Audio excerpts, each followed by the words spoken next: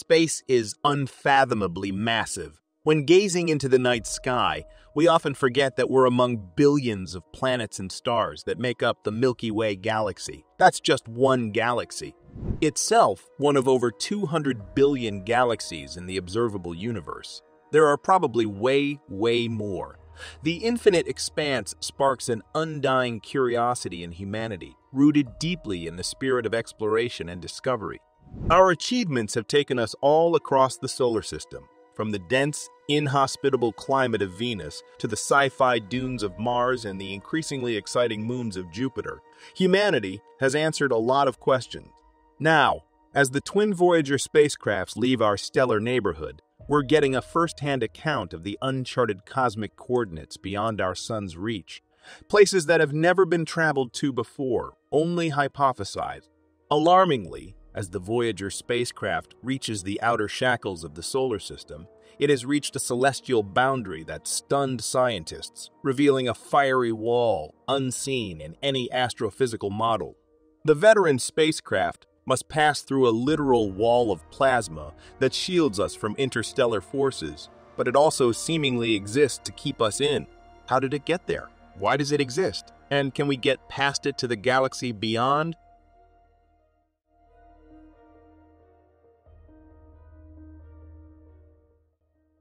In 1977, two robotic interstellar probes, called Voyager 1 and Voyager 2, were sent into space as an American scientific mission. Their goal was to fly close to the gas giants Jupiter and Saturn and the ice giants Uranus and Neptune and send data back to Earth.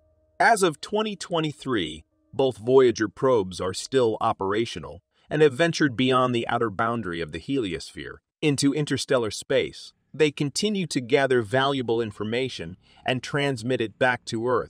Voyager 1 is moving at a speed of about 61,000 kilometers per hour, or 38,000 miles per hour relative to the Sun, and is about 23.8 billion kilometers, or 14.8 billion miles away from the Sun.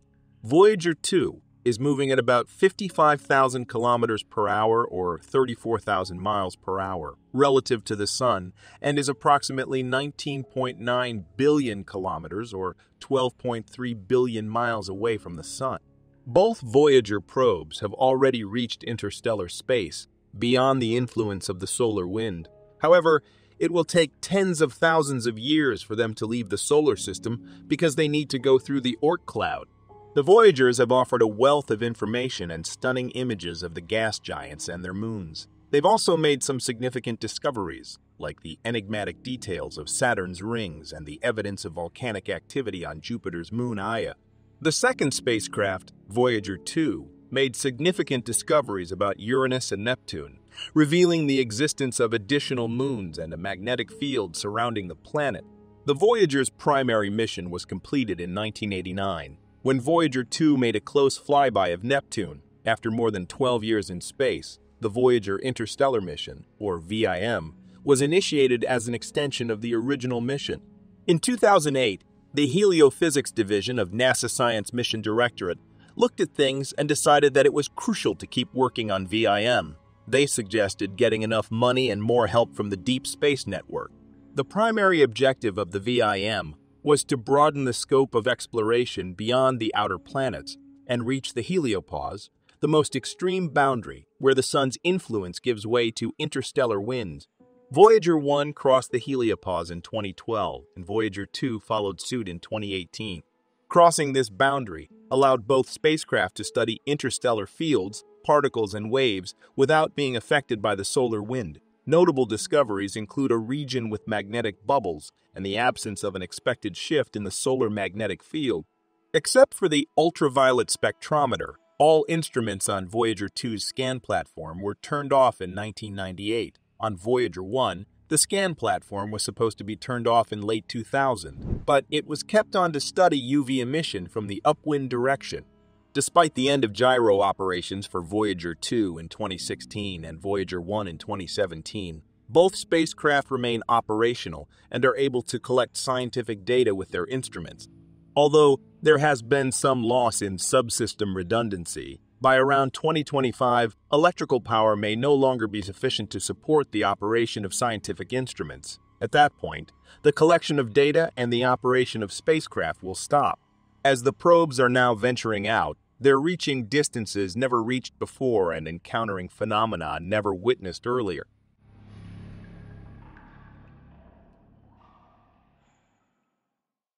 Which brings us to more recent discoveries. During 2018, NASA confirmed the existence of hydrogen walls at the outer edges of the solar system, a discovery originally made by the Voyager spacecraft in 1992.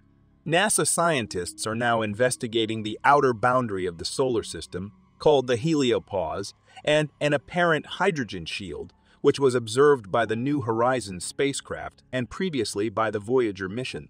This wall marks the end of our sun's solar wind bubble and the accumulation of interstellar matter that cannot penetrate the solar wind, kind of like a literal shield. As the sun's powerful jets of matter and energy extend outward, they eventually weaken and are unable to push back the bits of dust and other matter floating in our galaxy.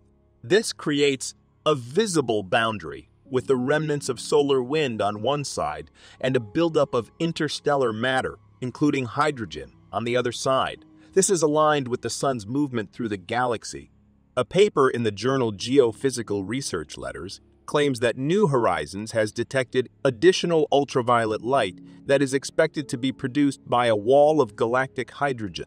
The two Voyager spacecraft, which were launched in the late 1970s and are NASA's longest traveling probes, previously detected a similar ultraviolet signal, but with more data, these claims were confirmed in 2018. Now, to really understand what's going on outside the solar system, we need to dive a little deeper into this region. Like we mentioned before, Voyager 2's entry into interstellar space follows that of Voyager 1, which achieved the same milestone in 2012. You see, both probes have similar data, such as the overall density of particles in interstellar space. Interestingly, they also observed some significant differences during their journey, which led to new questions about the movement of our sun through the galaxy. Understanding Voyager 2's latest discoveries requires understanding that the sun is not a calm, burning ball of light. Instead, it is a dynamic nuclear furnace that is hurling through the galaxy at a speed of approximately 450,000 miles per hour, while orbiting the galactic center.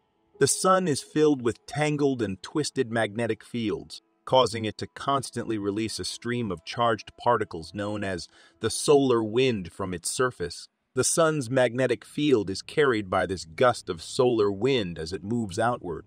Eventually, it hits the interstellar medium, which is made up of debris from ancient stellar explosions that are spread out between stars. The solar wind and the celestial body don't mesh perfectly. Instead, the solar wind forms a sphere within the celestial body known as the heliosphere. Based on the data obtained from the Voyager spacecraft, it has been determined that this bubble extends approximately 11 billion miles from the sun's leading edge, encompassing the sun, all 8 planets, and numerous outer objects orbiting the sun. The heliosphere plays a pivotal role in shielding all components within it, including our delicate DNA, from the majority of the high-energy radiation emanating from the galaxy. The heliopause is the outermost boundary of the heliosphere. This boundary marks the entry into interstellar space. Understanding this threshold helps us understand how the sun travels through the galaxies, which in turn helps us understand other stars in the cosmos. Project scientist Ed Stone from Caltech said during the briefing, "We are trying to understand the nature of that boundary, where these two winds collide and mix. How do they mix, and how much spillage is there?" On August 25, 2012, scientists got their first look at the heliopause when Voyager 1 went into interstellar space for the first time. They began to see something that left them scratching their heads. Research indicates that the interstellar magnetic field is about 2 to 3 times stronger than people thought. This means that interstellar particles can press on our heliosphere 10 times more than expected.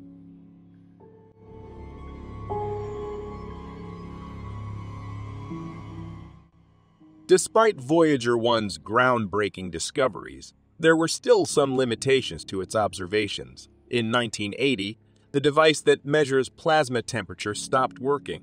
Voyager 2's plasma instrument continued to work properly, which allowed scientists to get a better idea of the heliopause when it crossed on November 5, 2018.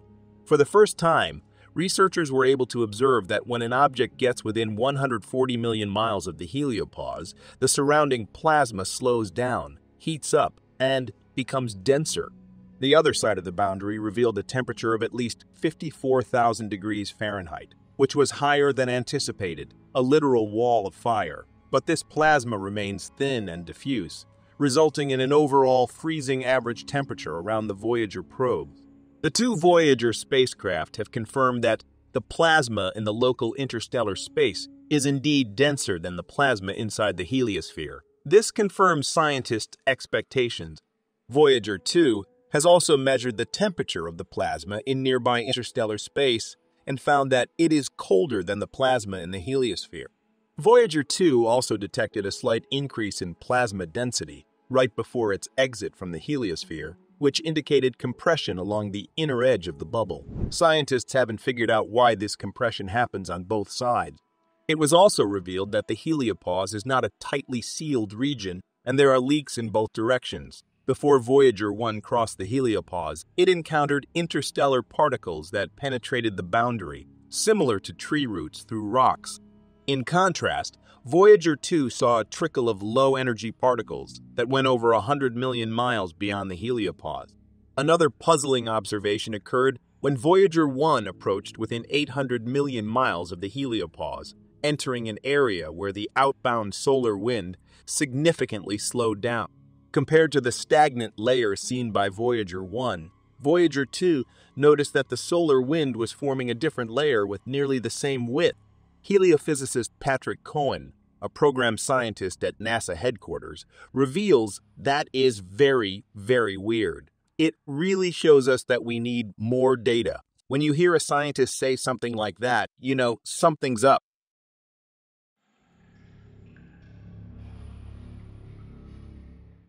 To figure out these mysteries, you need a good view of the heliosphere. Like the whole thing to be exact. While Voyager 2 exited from a different angle, Voyager 1 exited near the leading edge of the heliosphere, where it interacts with the interstellar medium. We don't have any information on the heliosphere's trail, which makes its overall form a bit of a mystery.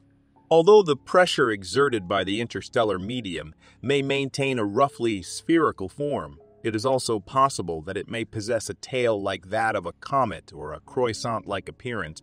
Anyway, while other spacecraft are currently traveling outward, they won't be able to send back data from the heliopause. For example, NASA's New Horizons spacecraft is rapidly moving out of the solar system, but it will run out of power in the 2030s. It will fall silent more than 1 billion miles away from the heliosphere's outer edge. This hiccup has prompted Voyager researchers and others to call for a second interstellar probe. The proposed objective is a multi-generational, 50-year undertaking that aims to explore the outermost regions of the solar system and venture into uncharted territories that are beyond the reach of the solar wind. A new generation of scientists is eager to run with the baton, including physicist Jamie Rangan, who did her PhD at Caltech with Voyager 1's interstellar data with Stone as her advisor. I think what she said would be a perfect end to today's video. It was amazing to work on this cutting-edge data from spacecraft that were launched before I was born and are still doing amazing science. It's just really exciting that humankind is interstellar. We have been interstellar travelers. Since Voyager 1 crossed, and again with Voyager 2's cross, it gets even more exciting because we can now compare two very different locations in the interstellar medium. So, what do you think? If we ever do send crewed spacecraft on interstellar missions, would they make it past this boundary? And what will the Voyager spacecraft find outside? Let us know in the comments below. While you're there, if you've enjoyed this video, consider hitting the subscribe button. As always, thanks for watching,